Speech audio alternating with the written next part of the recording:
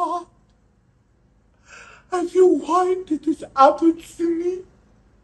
I don't know who leaked it. I know people hate me, people are jealous, people are envious of who I am, of who I've become, what I've worked so hard. I'm a healthy 23 years old, and people are coming, gunning for what I have or what I have become. I get it. So I don't know how the video leaked, who leaked it, what happened. I feel whoever done that, God will judge you.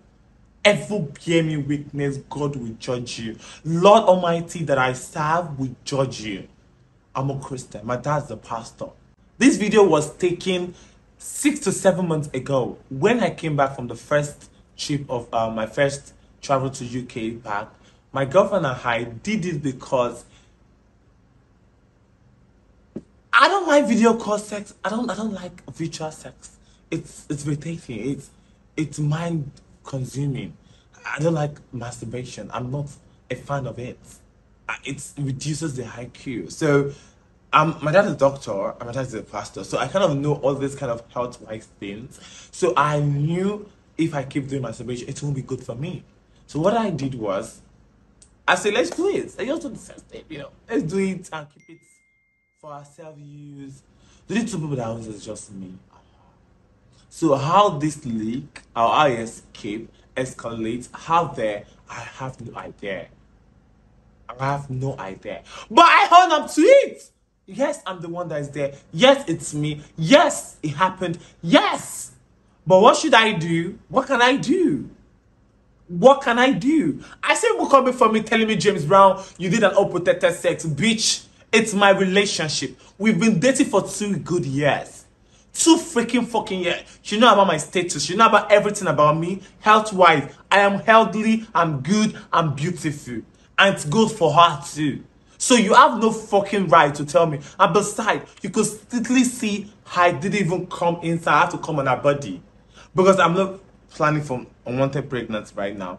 If I give a girl pregnancy, I will hold up to it. I'll take the shit and I'll take care of my child. You get what I'm saying? But you guys gunning for me. I mean, I'm not the first person that the sex tape leaked. And I will never be the last person. You think being a public figure is an easy job? Become one. Your life is constantly threatened because people are envious of you. You have enemies everywhere. In your family, your friends, in your root, in your relationship. You guys are all judgmental. But none of you out there is a fucking set. None of you is a fucking set. I know how many pastors that do adultery out there. I know how many people that cheat on their wife. And you girl, pointing your finger, you are side chico. Is it written in the Bible or Quran that you should be a side chick?